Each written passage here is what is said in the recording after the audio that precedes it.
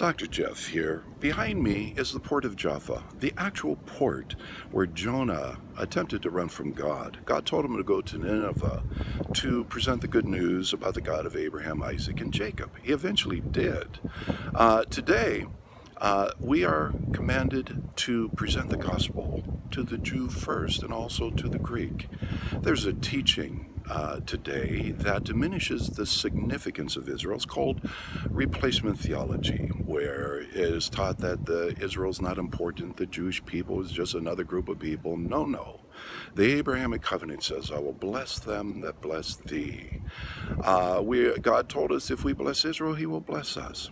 We here at Israel Today Ministries are committed to presenting the gospel, to blessing God's ancient people.